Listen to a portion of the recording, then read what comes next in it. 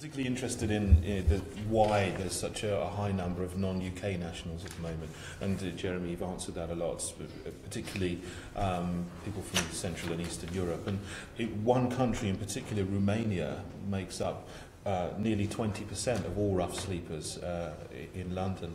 Have you got any more to say about the reasons why there's been an increase in people from Europe, particularly Romania, coming since 2010? Maybe ask David and Dan if you've got any comments to make on that. I think, yeah, there has been the growth coming through. I think, as Jeremy mentioned, it is quite often an economic decision why people will come to London in terms of around employment opportunities. We know there are a number of especially Romanian nationals who are working off the books. So we do get encampments, especially in more outer London areas where people are coming for work, are working, and actually their rough sleeping is a consequence of them working, because they're working generally by the day, so they're not actually in legitimate employment. So I think we're seeing kind of a growth of that. I think it is worth noting that those numbers have dropped the last 2 quarters, as Jeremy mentioned. We have seen a drop in since the decision around Brexit was mentioned, and since the Home Office have changed their policy, there has been a drop. We're not sure whether the two things are linked at this stage. I think it's far too early to say. I mean, I think Dan can probably say more in terms of around Routes Home, the service we commissioned that works specifically with this group. Yes, yeah. I mean, I won't add too much more to the reasons why people are coming here, but I suppose the challenges for that group, for Romanian nationals, for example, is what offer to make people for a return home to the home country, because often sleeping on the streets for small chunks of time in London, earning some money, sending it home, is better than being back in their home country. So the options they have available to them, or the options they perceive they have available to them, are not as good as being here, staying in an encampment, or staying on the streets and working. So it's very, very challenging to make an offer to someone to help them off the streets when they're not necessarily wanting to engage with that offer.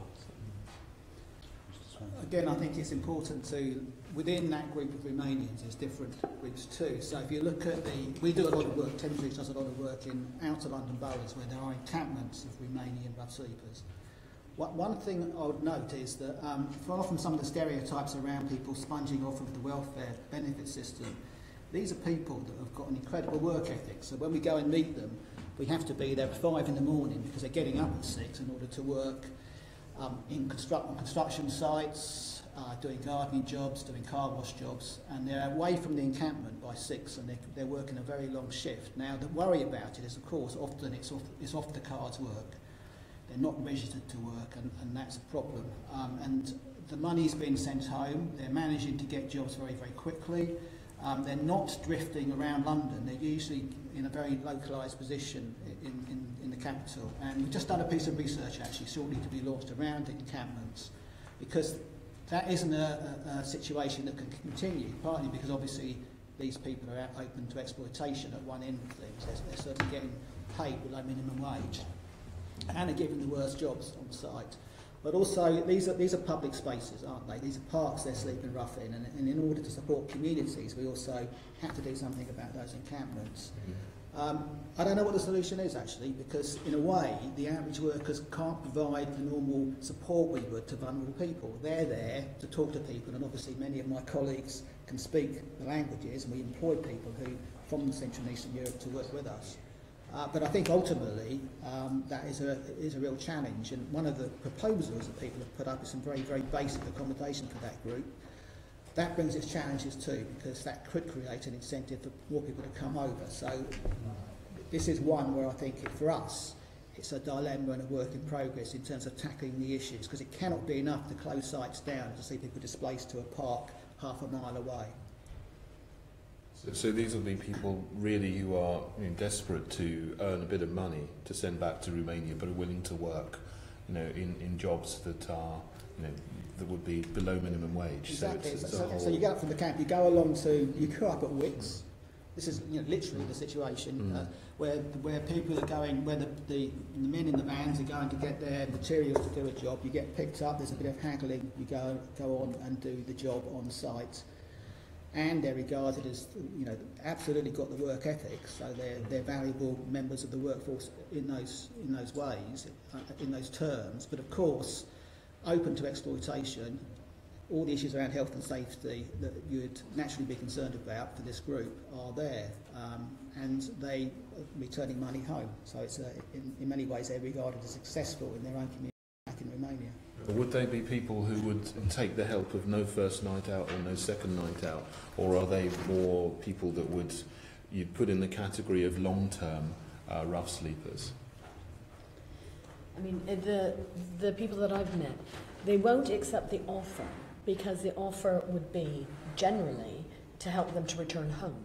Okay. And they don't want to return home. So if they're working, which again I concur with Jeremy, you know, people will move and they'll set up encampments generally around areas where they can, you know, there is a WICS located or there is, you know, a kind of an employment site. So we see many fewer people in Tower Hamlets because we don't have that sort of those employment opportunities. But if you offer things to people, they're scared of services. They don't want to take up to go to no second night out because the offer is to return back to Romania. And I've gone out both with Thames Reach and St Mungo's to Romania to look at what the resources are like there, what the partnerships are like. There's been funding for transnational partnerships, funding for places that people can return to, but it's very minimal offer back home. So people don't, you know, they're not taking up our offers here because they're not what they want. They want free accommodation so they can continue working and send things home. And that is there is that one group. I mean, we do have other people from other, you know, we have other Romanians that aren't working, and we have other people from across Europe who aren't working. And on an individual basis, we're offering them support services back home, and sometimes they take those, and sometimes, you know, we work with the Home Office around enforcement. There's a gap for this client group as well in terms of what offer we can make them here. People who are often coming here are work ready, but their access to welfare benefits has changed, so they can't access welfare benefits. So they're in a bit of a bind where they are work ready, but they've got no accommodation to be able to stay, to be able to then access benefits and support and access accommodation. So as Kath was saying, the options that we can offer are really, really limited. And often people are put off by coming into services like No Second Night Out because amidst their communities, they may say, you know, if you're offered this service, don't take it because it means an automatic reconnection, which isn't always the case because we assess each case on a case-by-case basis to see what their merits and entitlements are. And, you know, it's not always a return home. Sometimes people are entitled to services in the UK, and often we've got people who are you know, they haven't just arrived, they've been in accommodation, lived here for many years, and their entitlements have changed and they've fallen out of accommodation.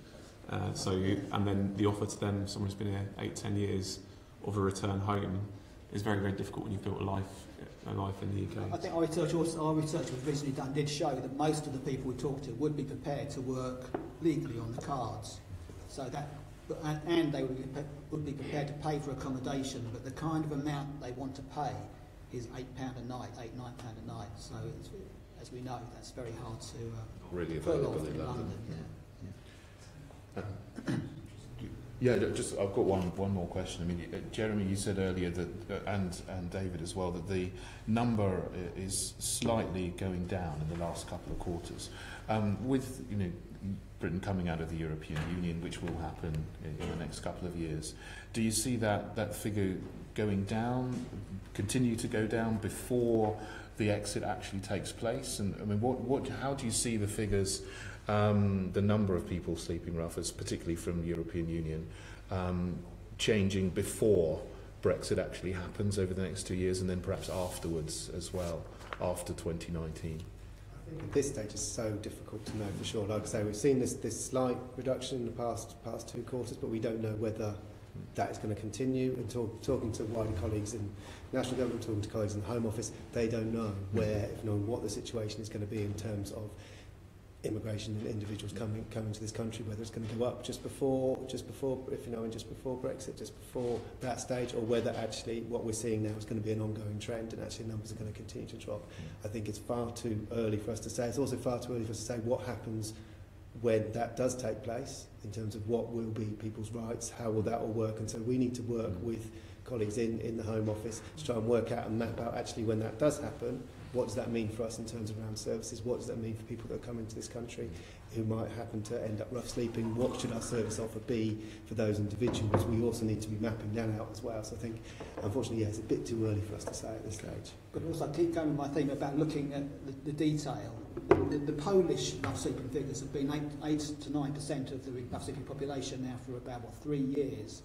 So I think each group, each national group, needs to be looked at slightly differently. And I was reading in the paper this week, actually last week, how the flow of Poles overall coming to the country has begun to change in the other direction. So it could be that in terms of us working with rough sleepers, we pick up on these trends a bit earlier than the national figures, where obviously there's time lag in terms of the